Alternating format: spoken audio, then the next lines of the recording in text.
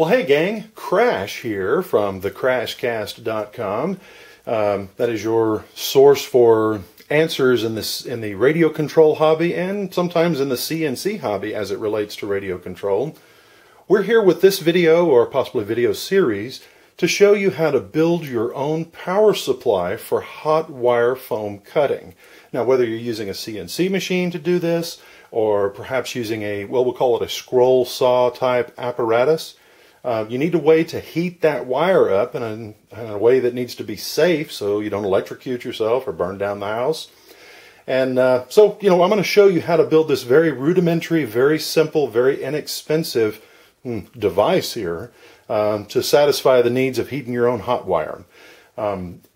Also, I guess the biggest reason for bringing this out is the Flatboys, flatboys.com with a Z in there, and these guys have been making some interesting CNC machines for about 2 years now. The Flat Printer line of hobby and home CNC machines, CNC routers is what they'd be called. Well, with the onset of their latest design, the MK3 flat printer, they have already demonstrated that a simple bow can be hooked up to the Z-axis, and you can use that CNC machine, well, to accurately control the foam cutter for cutting your own constant cord foam core wings.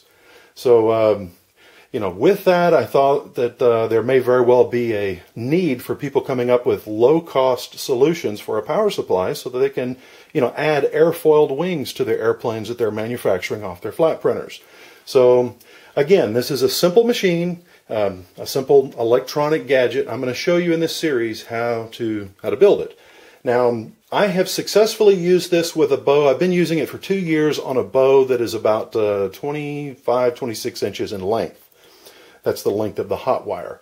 Now, if you wanted to go to, significantly greater wire sizes, you're going to want to upgrade the transformer in this. And, that's easily done. But for right now, I'm going to show you something that's going to work really good for your scroll saw type devices and for the flat printer MK3. So, here's a couple of slides to show you the parts that we're using, and we'll get started.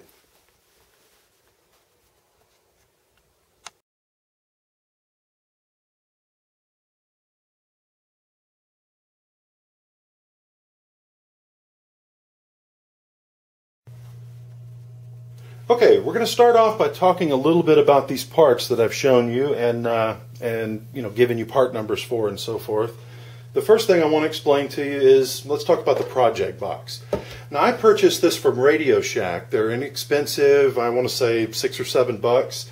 I got a bigger one. I think this is an 8-inch by 6-inch by 3-inch.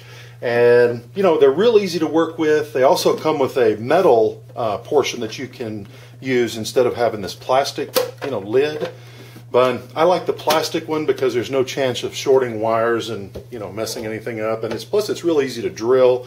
The aluminum plate that they put on it's kind of hard to drill and widen holes and so forth.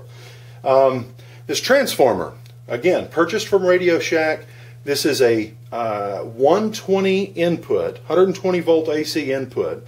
The output is, you have 2 taps on it, and we won't even consider the black in the tap here. We're not even going to use that.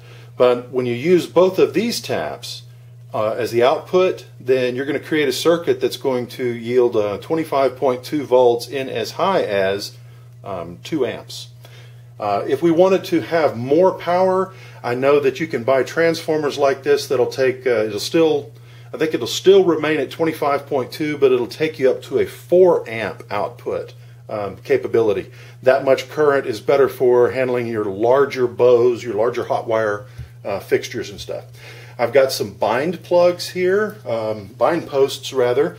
These are real simple, and by putting these on and using banana plugs, I can hook up various different hot wire fixtures and simply plug them in to the project box via these bind posts, and I can very easily power up what it is I'm working on. Now, if you've got the plugs like I have here, these bind posts, you're not going to be able to see that here, but they also have a hole in them where you can actually just feed in the wire and then clamp it down. That'll work also. I prefer to use the banana plugs. It's much easier. The dimmer control, this is what's going to give us control over the current that we're sending through the hot wire. This is $5, it's a Lutron. It's very important when you go to get one of these, be sure, do yourself a favor. My earlier version of the power supply, I didn't even think of this, but the one I have here now, you can adjust the current, just like dimming your lights from low to high, but it's also a push on and push off. That's very important because once you get your hot wire temperature set where you like it, rather than having to monkey with it every time, you turn it on to try to readjust it. If you use one that's the push on and push off instead of the one you have to turn all the way down to turn it off, then you'll always maintain your proper hot wire setting for the wire. Anyway, again, now we're going to talk about the cords. Now, this is going to run low wattage. It's not, this whole setup, it's not necessary to have a ground plug. I had an alarm clock that went bad on me, and so many times I have an electrical appliance that I'm just going to throw out. It's broken. I can't fix it. It's cheaper to buy another one. Well, I have a tendency to scavenge off power cords and things that I might be able to use on a future project. If you have something like this, that'll work just fine. If you have, let's say, like I had, an old extension cord that was toast, you can simply, cut out a section of extension cord, or you can buy this cord at your home improvement stores and then buy a plug for it, and then you're set. So with that, the first thing we're going to do is we're going to lay out all of the components. You'll get more of this, as we go further through. But you want to lay out your lid of your project box and decide how you want all of your electrical components to go in, and drill holes for mounting those things. And one last thing, the optional parts that I have, very nice to have. I've got a 120 volt capable little neon lamp that I bought from Radio Shack. This is a good safety device because it's going to tell you when you plug in your hot wire, maybe you haven't used your hot wire power supply in a while, when you plug it in, it'd be nice to know, is it on or is it off? This little indicator light's going to tell us that. That'll keep you from getting shocked or starting a fire. Furthermore, I've put in the optional fuse. Now, I've started doing this with mine, and this basically, I'm just going to drop in a 250 volt 2 amp fuse, so that if we exceed, for any reasons, 2 amps, which is the maximum capability on our transformer, then it'll kick the fuse out. I'm using a slow blow fuse. It'll kick that fuse out and, again, keep you from perhaps starting a fire or something. So I'm going to show you how to wire in these. Now, these are purely optional. You don't have to do them. I recommend you do them. It's going to cost you a few dollars more. Now, one last note on a project box. You don't have to buy a project box. I like these things. They're nice and they're clean and they look nice when you're all done. You don't have to buy them. You can use a Rubbermaid container, just whatever's going to give you the ability to solid mount everything so electrical components aren't sliding around and trying to short out one another. And we'll be back in a minute with the start of the build.